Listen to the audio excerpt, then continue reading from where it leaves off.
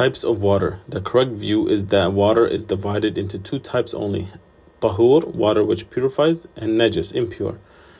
1. All water that falls from the sky or springs from the earth is tahur, purifying, which purifies from hadith, ritual impurities, and al-khabath, physical impurities, even if its colors, taste, or smell changes due to something tahir, pure.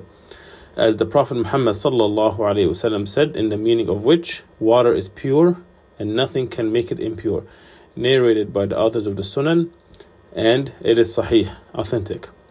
2. However, if one of its characteristics change, its taste, color, or smell, by a najasa, a physical impurity, then it is najis, impure, and must be avoided.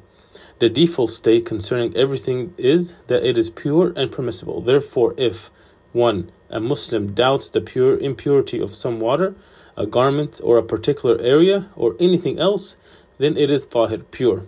2. Or if he is certain of it, the purity, but doubts concerning hadith, state of ritual impurity, then it is tahir, pure. This is because he sallallahu alaihi wasallam said about the one who thinks that he has passed wind during his salah, in the meaning of which he should not leave until he hears a sound or perceives a smell, agreed upon. In addition, this is supported by unanimous principle in fiqh, which says certainty is not removed by doubt.